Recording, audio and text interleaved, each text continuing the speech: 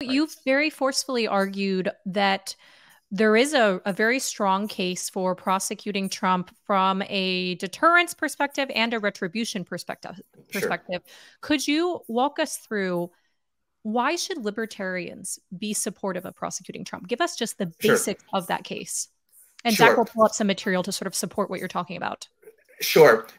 So in the piece that you reference, I take a step back and ask, well, why do we have criminal punishment in the first place? And there are a number of different kinds of answers that different people give to that question. And indeed, libertarians don't agree among themselves necessarily on this, just as non-libertarians have disagreements. But the most common answers are retribution and deterrence. Retribution is simply the idea that some people deserve punishment because they did something evil or terrible, like committing murder, rape, assault, theft, and so on.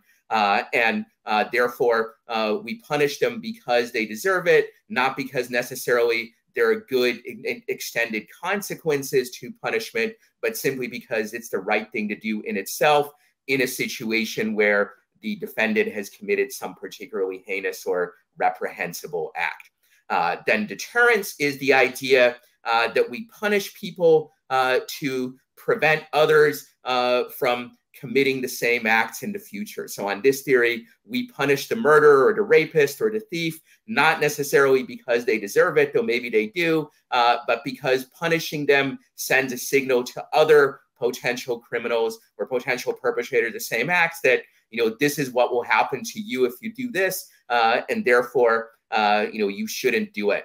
You should think twice before you do it, and hopefully you'll be deterred from doing it. I recognize not everybody necessarily accepts either retribution or deterrence, and there are some libertarians who believe there should be no criminal punishment at all, just as there are some left-wing people who believe that. So if you believe there should be no criminal punishment for anybody and you reject both the retribution theory and a deterrence theory, I'm not going to suggest that you should support prosecuting Trump anyway. You would have to consistently say, I oppose prosecuting Trump, just like I oppose prosecuting pretty much anybody, because I don't think there should be criminal punishment for anyone of any kind. And similarly, there are some libertarians who argue that the system of criminal justice should be replaced purely by a system of civil justice. And if you believe that, you won't be persuaded by the criminal prosecution arguments against Trump either, though you would face some interesting issues about whether Trump should face civil liability for what he did.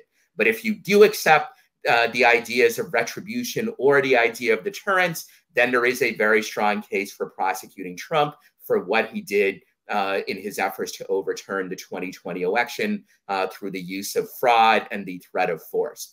Because certainly in a democratic system, one of the most reprehensible things that any high official can do, particularly the president, is attempt to stay in power even after he lost an election, which in this case, he very clearly did. And staying in power by the use of fraud, in this case, finding fake electors or pressuring officials to falsify vote counts and the like, that is very reprehensible. And it goes beyond merely just asserting that you won the election, even though you didn't. This is actually taking action through the use of fraud to overturn it.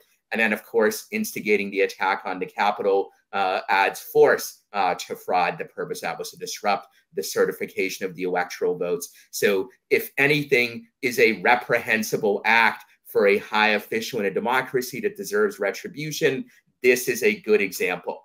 And the same point applies to deterrence, it's very important to deter high officials from serious misconduct of various kinds. It's actually more important than deterring low-level officials or deterring private citizens. And given the enormous potential benefits to a power-hungry politician of being able to stay in power indefinitely, even if he loses an election, and in effect making himself dictator for life, or at least dictator for another 4 years or the like, it's important for there to be severe punishment for schemes like this so as to deter future power-hungry politicians from doing the same kind of thing that Trump tried to do. Some of what Trump tried to do may be put down to just specific aspects of his personality or the circumstances that of the 2020 election. But the desire to stay in power as long as possible is one that's not unique to Trump. It's one that many politicians have. Indeed, a desire for power is one of the main reasons why many of these people want to be politicians in the first place. So if you're a libertarian and you're suspicious of government power, one of the things that you should worry about is politicians who try to keep themselves in power indefinitely, even if they lose an election. Democracy has many flaws from a libertarian perspective. I've done scholarship on many of those flaws myself, so I'm not arguing that anything democratic is good, but I would say from a libertarian perspective or any more general liberal perspective, democracy is less bad than politicians who get to stay in power even if they lose an election, because democracy does provide some useful check on the abuses of politicians, even if it's flawed, and even if it does also in some cases cause abuses as well. So I think there is a strong retribution case for punishing Trump, given the extreme heinousness of the actions he undertook. And there is a strong deterrence case because what he did is the kind of thing that it's especially important to deter, and particularly when we're dealing with the official who held the most powerful office in the land.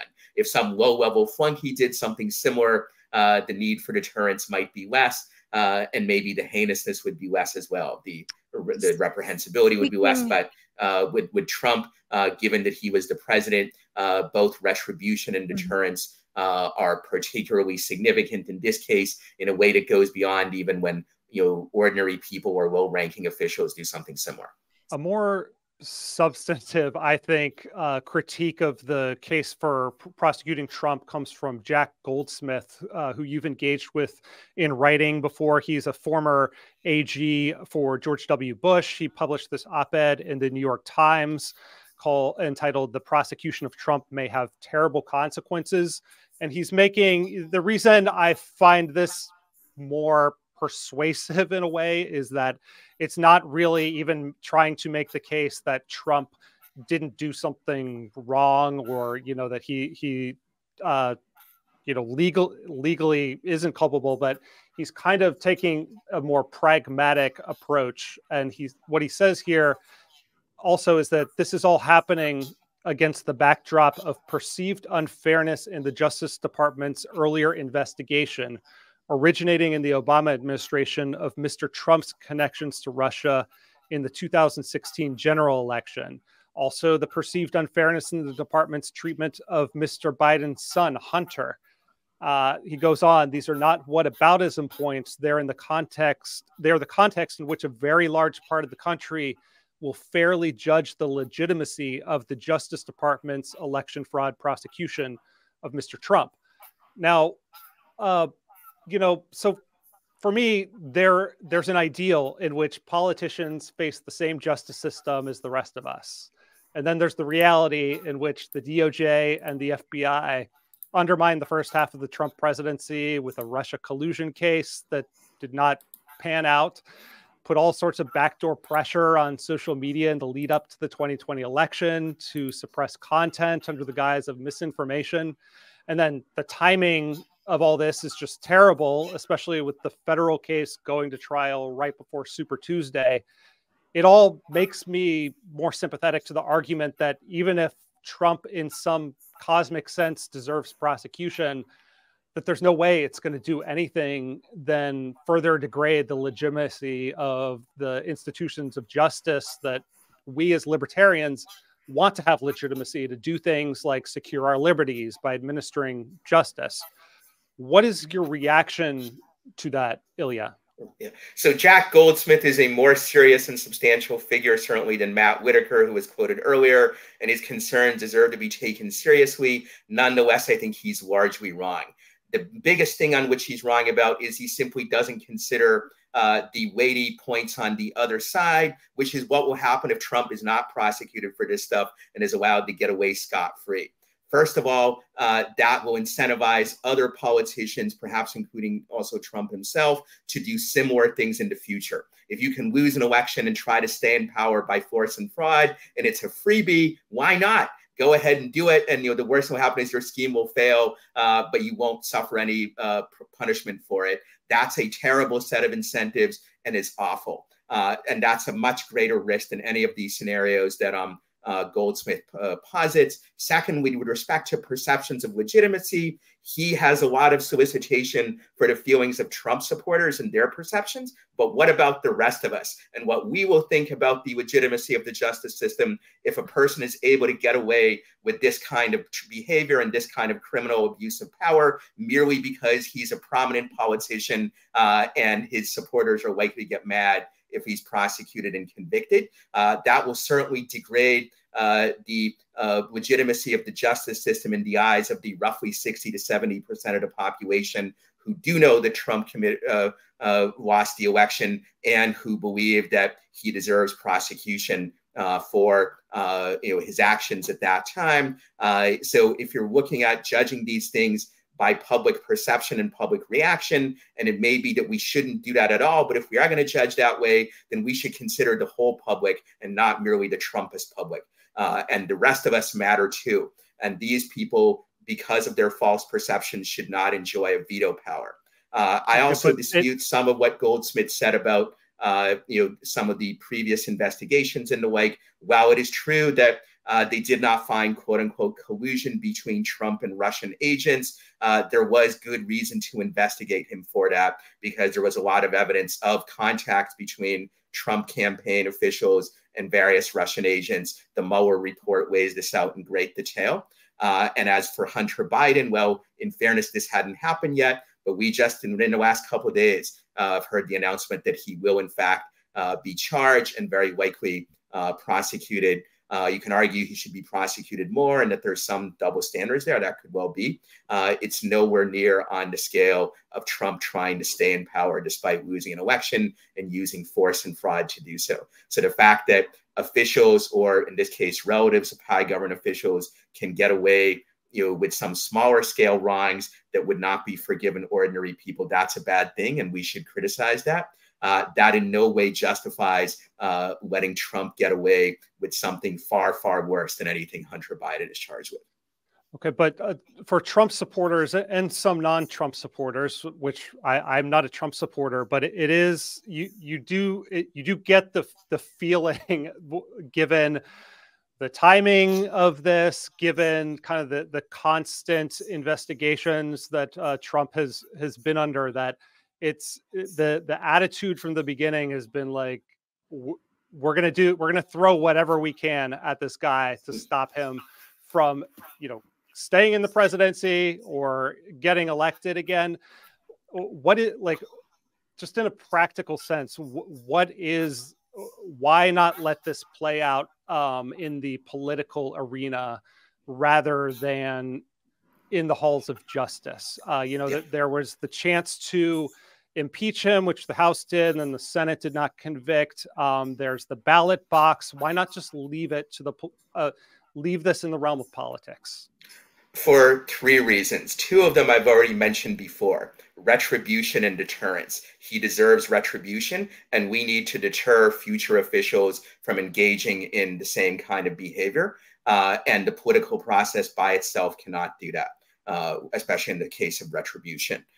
Third, it makes no sense to say we're going to rely purely on the political process to deal with schemes whose very purpose is, in fact, to undermine that very process. The whole point of Trump's scheme to overturn the 2020 election was to stay in power even after he lost, to short circuit that process. And therefore, the process by itself is not sufficient to deal with a scheme that, if it's successful, would actually destroy that very process. Additional mechanisms are needed to deal with that. And criminal prosecution, while not the only possible mechanism, is an important one that stands a good chance of being effective.